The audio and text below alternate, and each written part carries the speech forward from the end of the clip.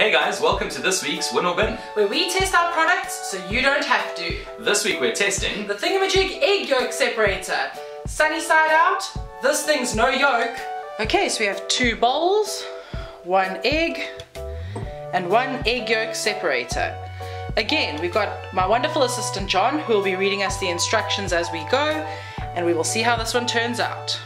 Right. I'm going to assume that the first thing I need to do is break the egg into the bowl. Yes, that is correct. Right. 1 egg in bowl. Squeeze the silicone bowl halfway before placing gently on the yolk. Squeezing it halfway, placing it on the yolk. Aha! Release slowly and the yolk will separate from the egg white. Wow! That is perfect. Squeeze. Look at that! I've already done it.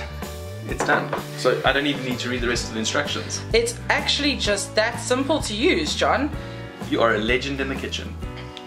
Look at that, and what a cute little egg separator it is as well. And they do come in different colours. Yes, they do.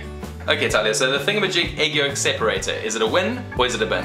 This product is a definite win from us. It works exactly like it's supposed to. The instructions were so easy to follow, so easy in fact that John didn't even have a chance to finish them before I'd already finished the process. It separated the yolk from the white so easily. I am so impressed. This one gets a thumbs up and a win from me.